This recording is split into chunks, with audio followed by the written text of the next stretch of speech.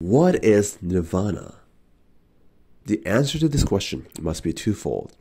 One is understanding Nirvana as a concept itself.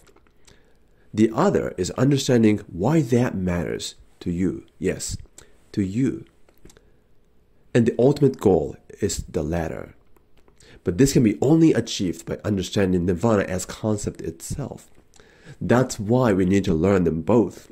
Good news is that this is what we're going to learn more in the upcoming Sunday service at Rissho Kosei-kai Buddhist Center of Los Angeles, my Sangha, on February 11th, starting at 10 a.m. Pacific Standard Time.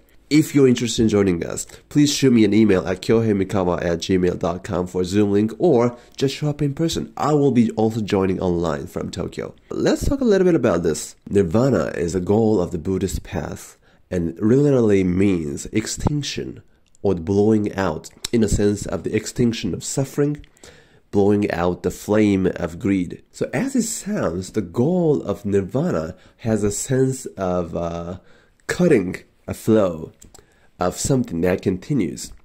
This Nirvana is an achieved state of mind that cuts the flow of the experience of suffering. And Nirvana is a complete, peaceful state of mind that is free from the cycle of suffering and blows out the continuation of the experience of suffering, or the greed and attachments. It sounds like an amazing state of mind, right? Yes, it is.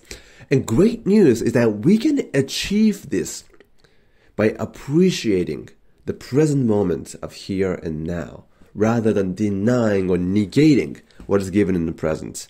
In contrast, we can also create suffering by depreciating and complaining about what is already given in the present.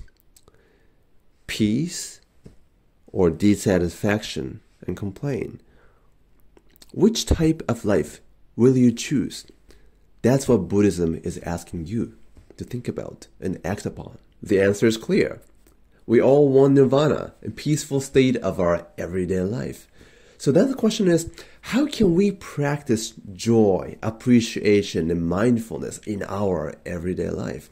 That's what we offer in Rissho Kosei-kai as a method of achieving this. The key is understanding of your awareness and listening with compassion to the hearts of the other and yourself. Well, let's talk more. See you Sunday.